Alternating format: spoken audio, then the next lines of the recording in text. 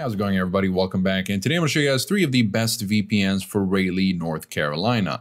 Now, whether you're in Raleigh or anywhere else, these VPNs will definitely do you very well no matter your location. But if you're in that specific area, you'll find these VPNs to be very useful, especially if you're trying to bypass sports blackouts, or you're just trying to secure your connection on public Wi-Fi.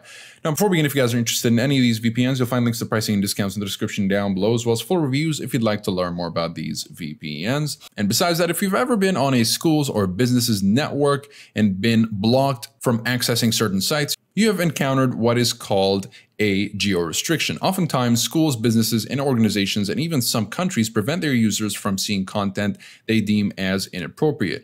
When you use a VPN and connect to a server in a different location, you can fool the software into thinking that you are somewhere else. That way, you can view what you want to, just as if nothing happened. Of course, these days, many use the internet to enhance their experiences in various locations. If you take advantage of the free Wi-Fi that many businesses offer, you will want to use a VPN. When doing so, you create a secure and encrypted connection to the server of your choice.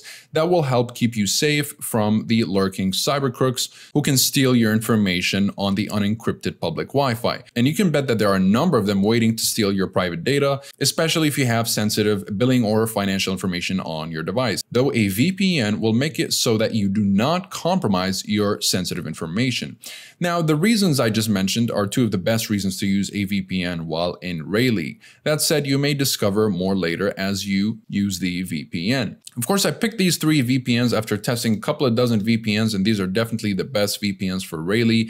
I've considered the following factors, such as high-speed servers for the Raleigh area, the ability to help the user view geo-restricted and sports blacked out content. They have strong encryption to help secure your privacy, and strict no logs policy, and they are compatible with many devices, including Fire Stick and smart TVs, and they have large and stable networks to lessen the effects of disconnects. Okay, so how do you know which one of these VPNs could be the best choice for you? Well, it depends on what you're looking for out of the VPN.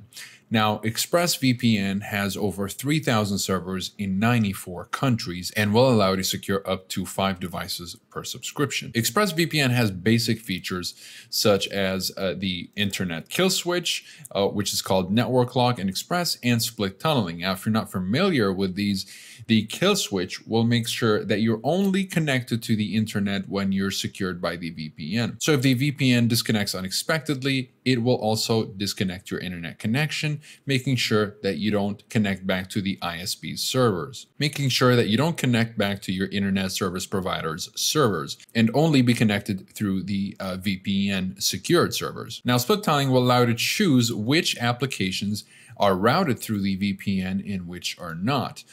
So you could only have, for example, your torrenting client routed through the VPN while the rest of your network is left intact or untouched by the VPN connection.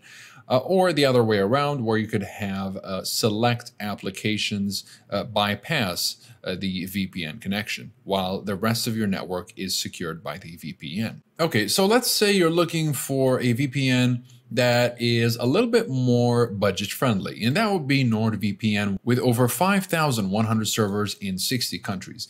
Now, even though NordVPN has 34 less countries than ExpressVPN, as you can tell, it is still quite the number at 60 countries. You'll be able to secure up to 6 devices per subscription though, and a whole bunch of security features such as specialty servers, as you can tell here, with dedicated IP, double VPN, onion over VPN, and peer-to-peer. And of course, you've got an ad blocker right here, and the very quick and best performing protocol, NordLynx. Keep in mind, when you switch to NordLynx, you will lose access to double VPN and dedicated IP. And unless you need these specific specialty servers, I would just recommend that you stick to NordLynx, which is a very quick protocol. In fact, so quick that you don't want to use anything else. Not only do you get the conventional kill switch, but you also get the app kill switch, which will close selected apps when you disconnect from the VPN or the connection drops, rather than disconnecting your entire connection as it is with the conventional kill switch. Split tunneling. You've got also custom DNS, which is an easy way to change your DNS, and obfuscated servers if you're in a censorship-heavy country. Now, if you're looking for the most budget-friendly VPN, that would be Surfshark. Surfshark has over 3,200 servers in 65 countries, which makes it a very convenient option for those wanting to secure a whole bunch of devices with just one subscription, because it will allow you to virtually secure an unlimited number of devices with just one subscription. And it being such a budget-friendly VPN without necessarily sacrificing much on security, performance, or features for that matter, makes it a very enticing VPN for most people, especially those that don't want to spend a whole lot, at least on their first VPN experience. So you still get multi-hop and static IP, which are the same as double VPN and dedicated IP from NordVPN. And if you don't know what these are, by the way, static IP will give you, well, static IP addresses, which means that these servers have IPs that are set and do not change. Multi-hop will route your connection through two servers, as you can tell, rather than one, for double the protection, making it extra difficult to track you. And in these settings here, you will notice that we still get whitelister, which is split tunneling. It's just called whitelister here. The kill switch, an ad blocker, as well as a handful of protocols. For the most part, you just want to use the best performing protocol. Again, that'll be the WireGuard protocol. It's so quick that you don't want to use anything else.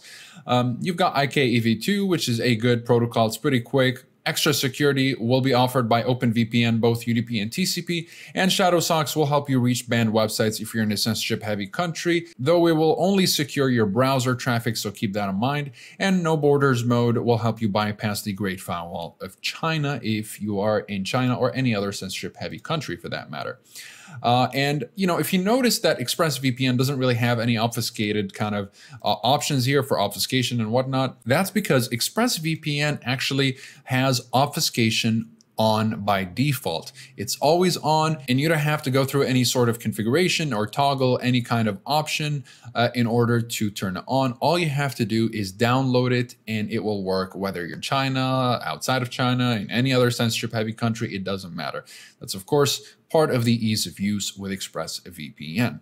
So that'll be it for this video, guys. Keep in mind that all these VPNs are covered by a 30-day money-back guarantee. So no matter which VPN you decide to go for, you will be able to claim the refund. Let me just show you guys very quickly. So if I go ahead and get ExpressVPN, you'll notice that all these VPNs, it says there are 30-day money-back guarantees on them. So even if you just go for the 1-month plan, you will be able to claim the refund through the 24/7 live chat support.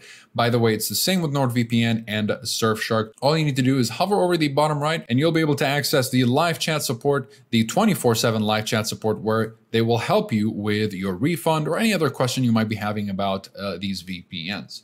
Again, you'll find links to special deals and discounts in the description down below for all of these VPNs. And you'll also find full reviews that'll give you more of an in-depth look into the privacy policy, speed streaming, torrenting capabilities, as well as security and features. So be sure to check those out if you guys are interested. That'll be it for this video. Comment below if you have any questions. I'll be happy to answer all of them. Like and subscribe if you'd like to support the channel and stay up to date with everything VPNs and cybersecurity. Thank you guys very much for watching, and I'll see you in the next one. Have a wonderful day.